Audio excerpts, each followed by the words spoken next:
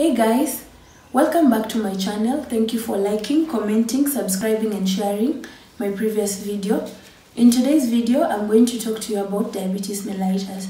What is diabetes mellitus? It's a metabolic syndrome characterized by high blood sugar, hyperglycemia to be specific, because of no insulin. So we have two different types of diabetes. We have type 1 and type 2.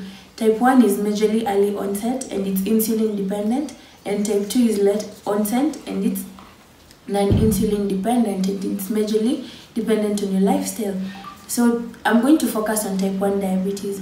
Type 1 diabetes, as I said earlier, is insulin dependent, which means you'll be using insulin for the rest of your life. And how do you know, how do you actually recognize that you have diabetes mellitus? First of all, there are three classic symptoms of diabetes mellitus. One is polyuria, meaning you'll be urinating a lot. Polyphagia, meaning you'll be eating a lot. Then polydipsia, you'll be feeling thirsty, so you'll be taking a lot of water. And then the last one is unexplained weight loss.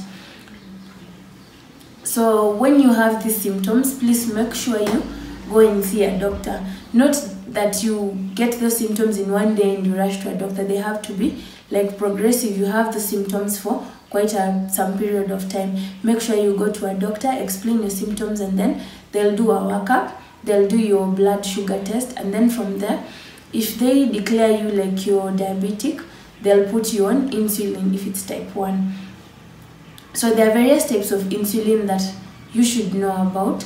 First of all, there are rapid acting insulins. An example is Novorapid. So you're always advised to inject yourself 15 minutes before you eat.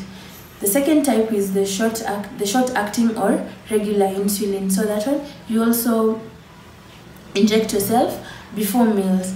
The third one is intermediate acting insulin, and then the fourth one is long acting insulins. And then there's usually a mixture of insulin, so they can combine a short acting and a long acting, or a rapid acting and a long acting insulin to make what we call biphasic insulin. An example that is common in the market is Mixtard. So I'll do a video on how you are supposed to administer insulin. So once you're given insulin, there are various areas where you're supposed to inject it, and there are very specific needles that you usually use with your insulin pen so that you can administer to yourself subcutaneously and not intramuscularly. So there are various areas, as I mentioned earlier: the anterior thigh, we have the gluteal region, then we have the abdominal wall. And when you're injecting, it's advisable that you rotate the sites, because if you don't rotate the sites of injection, you'll start having lipodystrophy, which is a side effect.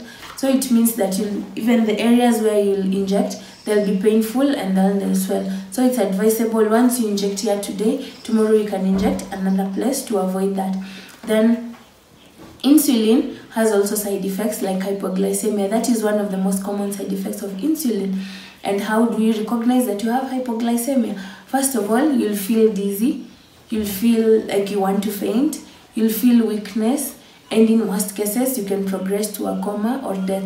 So it's important as a diabetic to recognize the signs of hypoglycemia. And how does it come about? It comes about when you actually inject yourself a lot of insulin. So it means that you really don't know the amount of insulin that you are supposed to inject yourself. And then the second one, when you're fasting. So you fast, then you go and inject yourself insulin. That means that you'll go into hypoglycemia.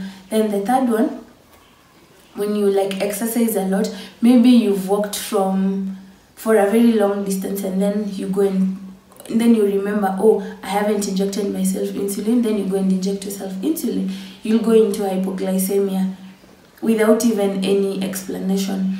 So how do you go about it when you have hypoglycemia? You've already recognized the symptoms. You already know, like this, I'm having a hypoglycemic attack. How do you go about it? Make sure you have a sweet. So you can just take a sweet, or you can drink Fanta or any sugary drink. But to avoid that, just know the doses of insulin that you're supposed to inject yourself.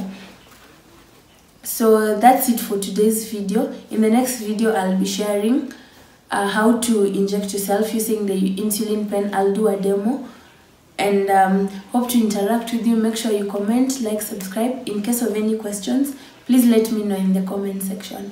Thank you.